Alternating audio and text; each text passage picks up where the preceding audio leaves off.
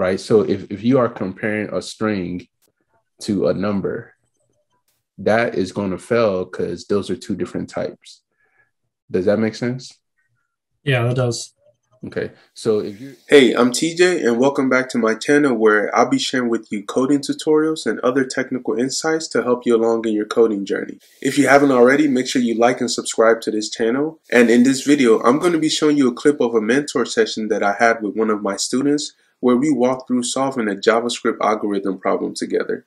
If you don't know, I teach people how to code in my Coding and Career Prep program. And one of the most important things that you can do to help you in your coding journey is to have a mentor that'll help you along the way and be there for you to ask questions to and to also work with you when it comes to doing different coding problems and challenges. So check out this clip where I'm working with one of my students to solve a JavaScript algorithm problem. Excuse me, that's what I have so far. It seems like you have everything. You're just kind of missing one thing. Okay, so to kind of help you understand this, can you just copy this code? And then let's go to JSBin and play around with this a bit. All right. So can you console log people? Yeah. Hit run.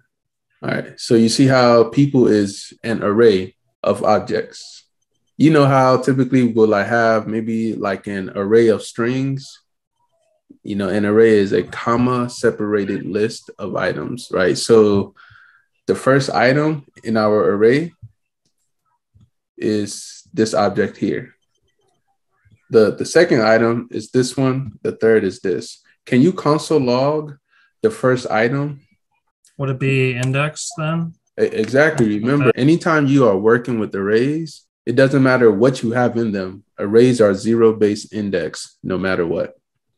Okay? Okay. So do you see how now when you like put the index for 0, it just printed out the John Wayne object, right? Right.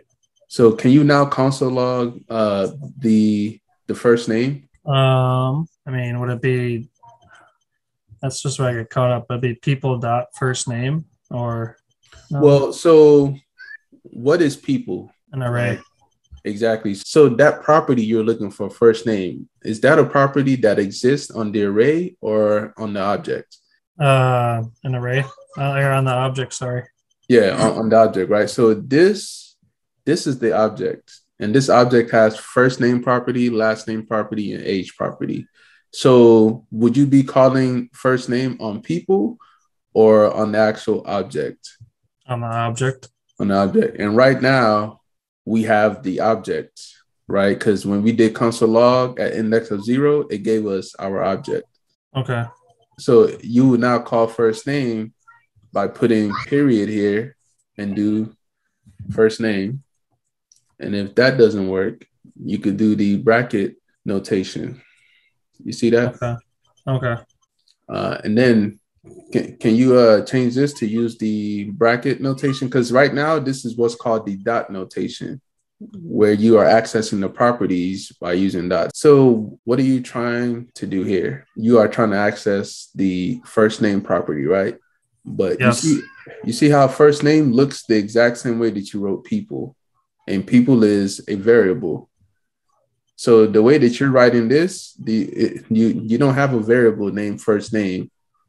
If you're trying to access this here, what? You gotta put quotation marks in there. Exactly. So let's try that out.